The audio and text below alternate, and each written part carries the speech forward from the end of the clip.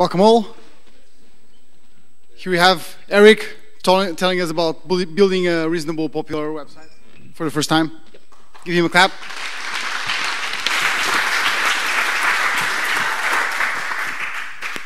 Thanks. First of all, I can't get the screen for configurations exactly right, so I'll do this without my notes. Please excuse me if it goes wrong.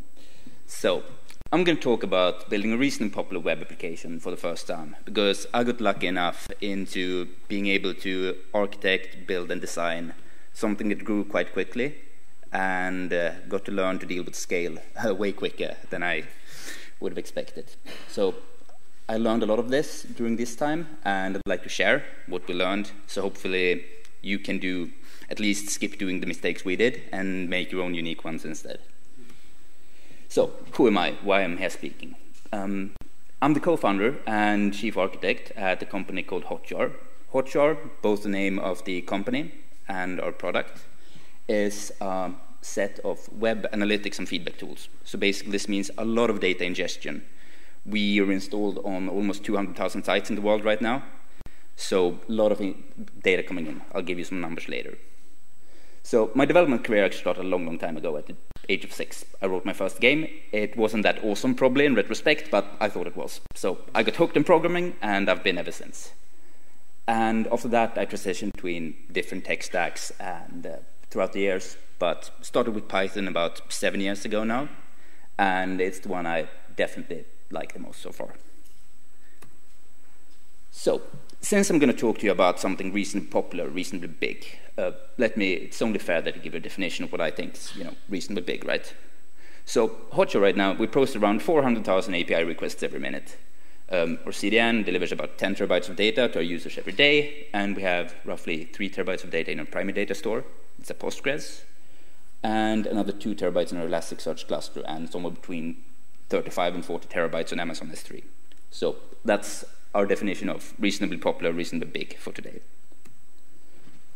Still use reasonably standard solutions though. Our tech stack isn't anything out of the ordinary. As you can see here, Nginx, Memcached, MicroWhiskey, Python, Elasticsearch, Lua, Postgres, and Redis. It works amazingly well to just run a load of MicroWhiskey workers, even at this scale, believe it or not. At some point, we will, of course, start using all the fancy new async.io and UV loop and all these things. It's probably going to be a great match for us, but for now, very plain, process-based MicroWhiskey scales really well. So, now that you have some context, let me start out with what we learned during the last 2 years, kind of. So, log and monitor from day one. This is something we messed up a bit, because we only started logging and aggregating logs once we started having problems. At that point, though, we had so much log data coming in, so we had to spend quite a lot of time cleaning things up before we could actually see through the noise. So start logging and aggregating your logs from day one, and keep your logs clean. Act on the problems you see. Otherwise, you're going to have a mess cleaning it up when you need to, and it's going to be it's kind of a debt as well, not managing your logs. Have a way to profile your API calls. So we ended up using SQL Alchemy as an ORM. It's great, and I love it like 95% of the time. But every now and then you have this little innocent line of Python code that causes some really weird query. And having a way to profile both code and database queries is great. We have the concept that our super users, ourselves only, can actually append $profile equals 1 to any API call in the query string. Instead of returning the normal results, that makes the endpoint return C profile data and SQL Alchemy profile data. And having a easy way to get profile data from a live API call in the live environment in just a few seconds is actually great. It makes the profile a lot more, and you get a much better understanding of your system as a whole. So, highly recommended to have a way to just ad hoc profile a query from a live environment, great to do. Sometimes it's Python code that takes time, sometimes it's, a database, but you'll be surprised how often, the Python code is actually, you do a silly little mistake in SQL Alchemy that's really heavy in processing, so it's a great thing to do. Know when things fail. So at some point, we had to add some cron jobs. I don't remember quite for what, but some background processing. And yeah, they failed at some point without us noticing, because it was a silent failure. It exited for some unknown reason. It didn't throw an exception or anything like that, because we were obviously monitoring for that, but it just failed silently. So it's just as important to know when things are not happening as to know as when, bad things are happening. So we solved this by adding the simple concept of job expectations and job results. A job expectation is something simple, like, I expect this job to run every hour. A job result is simply a log entry from the job that it writes when it's complete. So then we basically just have a status endpoint that's called by external third-party service, and basically checks that all expectations are satisfied all the time. That way we know that jobs run, and they run on time, and they run successfully. So always beware about safeguarding against things that fail explicitly and things that fail silently. Just as important, and easy to miss. And also third-party systems to monitor your own systems as well, because your own monitoring might fail. So have a way to keep secret. Hotjar, as everything else, started out as an experiment of sorts. So, we weren't too diligent about not maybe keeping external API keys in source control and stuff. In hindsight, stupid of us, but it is.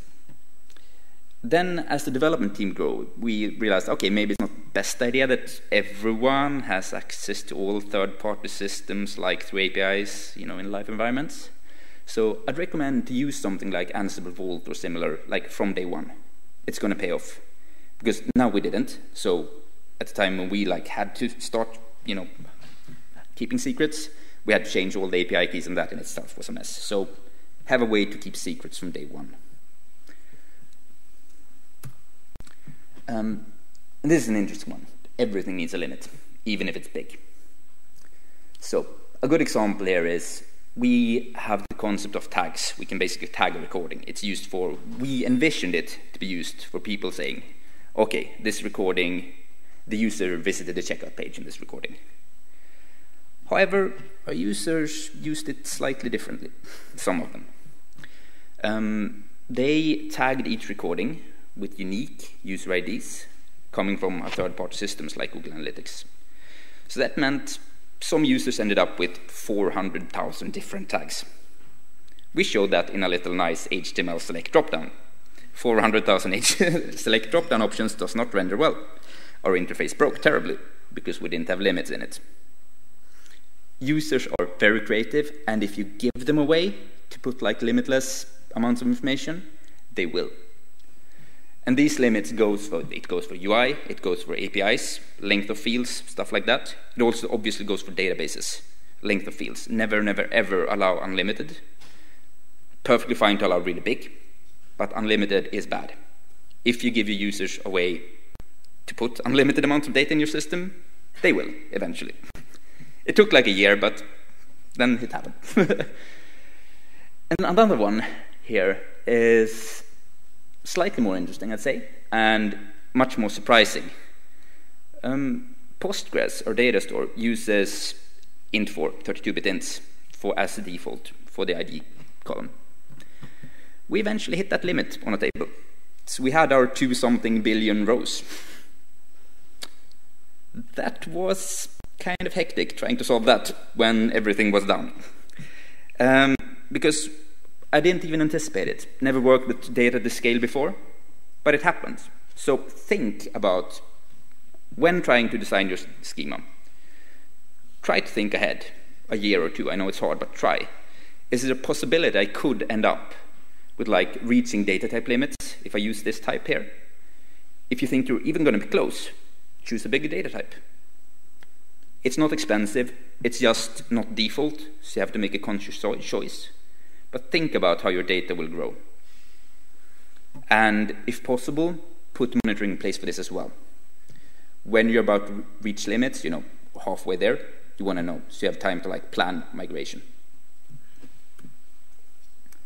Don't get too attached to a framework. Right now, we're using Flask and Flask SQL, Flask RESTful, sorry. It works really well. We're super happy with it. But at 400,000 or 500,000 requests per minute, it's starting to have like a significant overhead, because most of our requests are like really quickly processed. So the framework matters.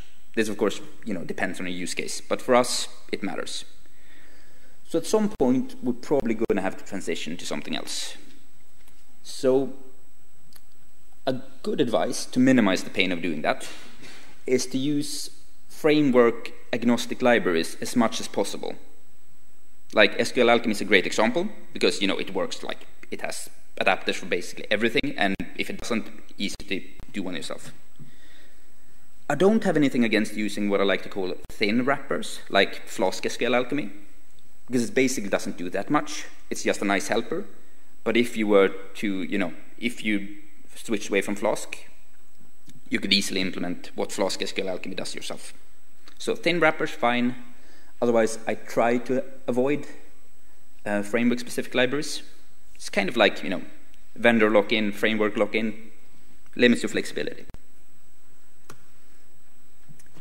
Choose components which allow for language interoperability.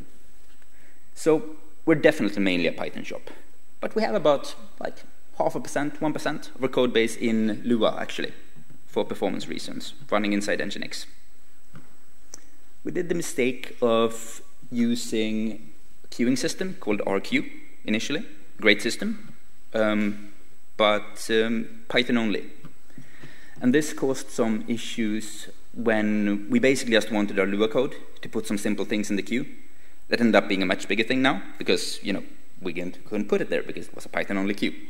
So when possible, choose components, libraries, servers, whatever, that allow for greater language interoperability. It makes it so easy if you have like a performance critical part to just take it out and write it in something else.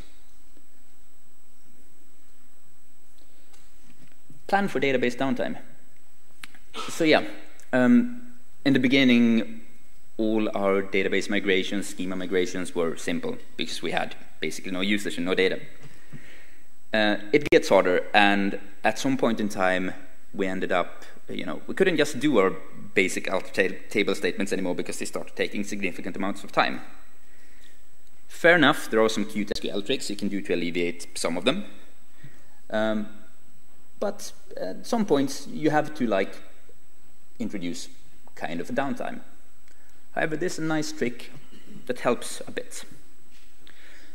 Try to decouple data ingestion from data processing as much as possible.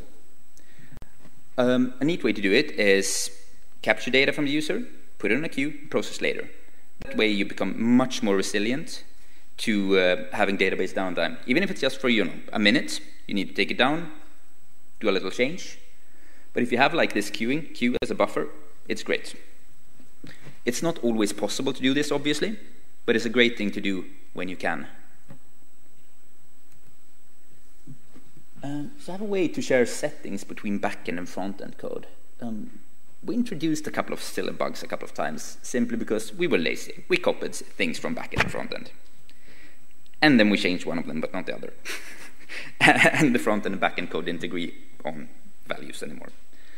So this is just silly and stupid, and there's a very simple solution. We ended up having a settings.json file, which contains our shared settings. It's injected using Nginx server-side includes, and that way Python can read the JSON, and the frontend can read, the content of JSON as well. So super simple. All our shared settings go there, and no more bugs of this kind. So shared settings are good. Duplicating code, we duplicate things like error codes and stuff. Copy-pasted. Now shared settings, not a problem anymore.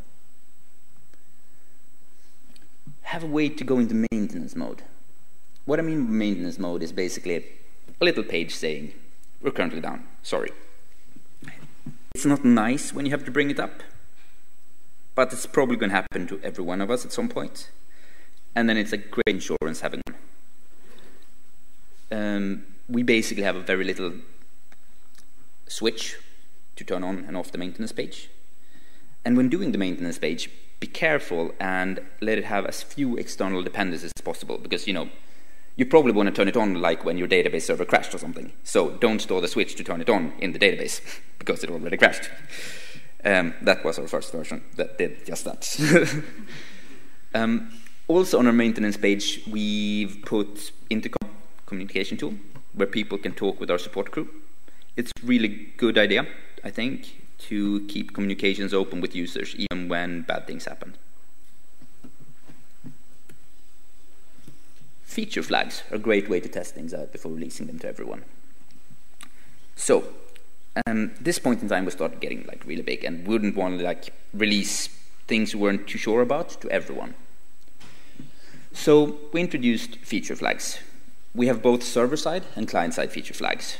So basically you say, this part of the UI requires this feature, and this part of the API requires this feature.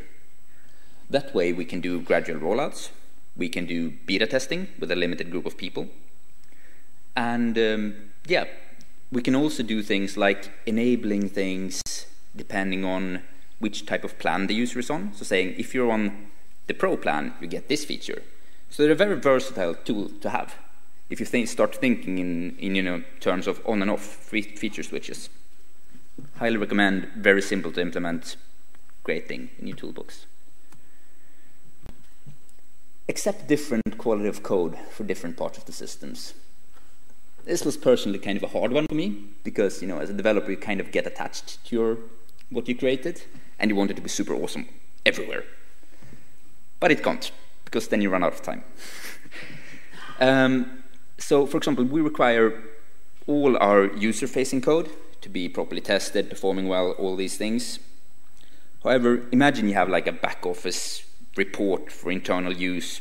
It's okay if it performs so-so, if it takes 5 seconds to generate. It's okay. But think about these things up front before starting to build a new feature. How good does my documentation need to be here? How well does it need to perform? How well does it need to be tested? In an ideal world, everything would be perfectly documented, tested, and perform awesome. But when you need to prioritize, think about it up front. It helps a lot. And these are basically the most noteworthy things we've learned.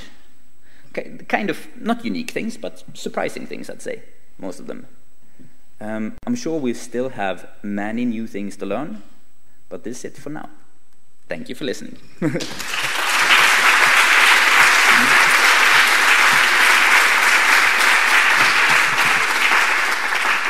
Who has any questions?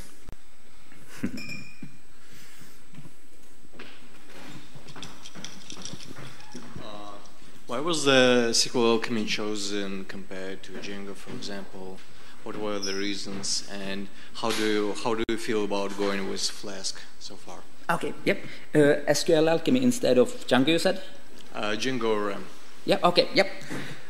Well, SQL Alchemy, we actually started out with a different ORM called Peewee. But for some of our very performance-critical things, we needed, we didn't want to go right raw SQL, that's why we use an ORM.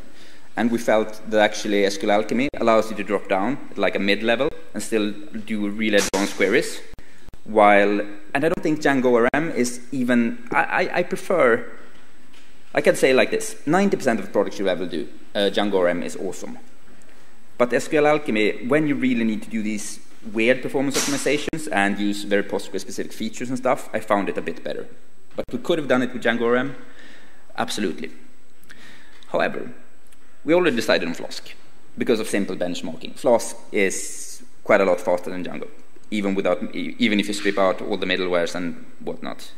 So we didn't really have a natural tie into Django, if you get what I mean. So, and then SQL Alchemy was a good choice, and I still think it is. Thanks. Any more questions?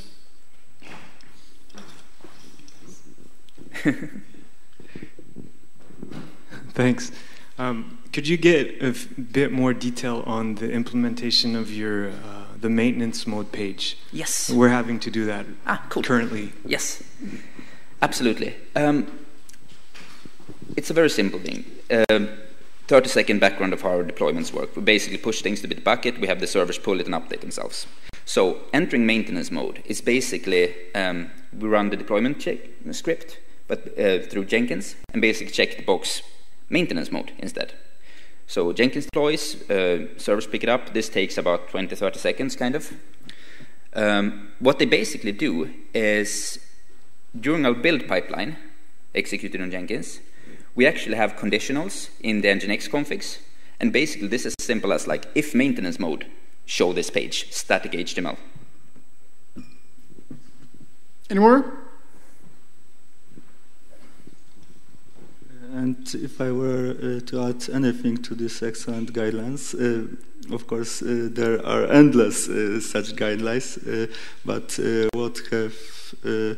what had proven to be useful, especially for our company, that would be writing utilities for testing server, just small clients, because you can write unit tests, but unit tests use prepared environment, not very production made. So if you can just quick run your client on production and test what fails, that is also good. And I think making everything deployable with tools like Puppet, so you can easily just boot a new server and make it build very fast. It is also linked to virtualization. Yep. So that is very useful. Agree. Cool. Yep. About the profiling. Yep. So do you use anything else other than having this ability to see the live profiling? Or? We do a lot of things. I just picked this because I think I haven't seen it that much before, but we're heavy users of New Relic, and we use pgstat statements in Postgres. It's an awesome thing, very small extension, adds extremely little overhead, less than 1% in most cases, and it basically generalizes queries. So independent of query parameters, it like groups queries for you, and it gives like mean execution time average, standard deviation and stuff like that. So if you want to like really find slow queries, pgstat statements for day-to-day monitoring, New Relic, and that's basically it for performance monitoring. Yeah. How do you limit the profiling only to the staff users, I suppose? That's simple. It's you have to log in into the system as a normal user, but then we have like a little super user flag for certain users. We just put in DB. So that's simple. And a Python decorator called requires super user. Yeah. So only allowed by certain people. Any more? Awesome. Enjoy your lunch. Thanks for coming. Thanks.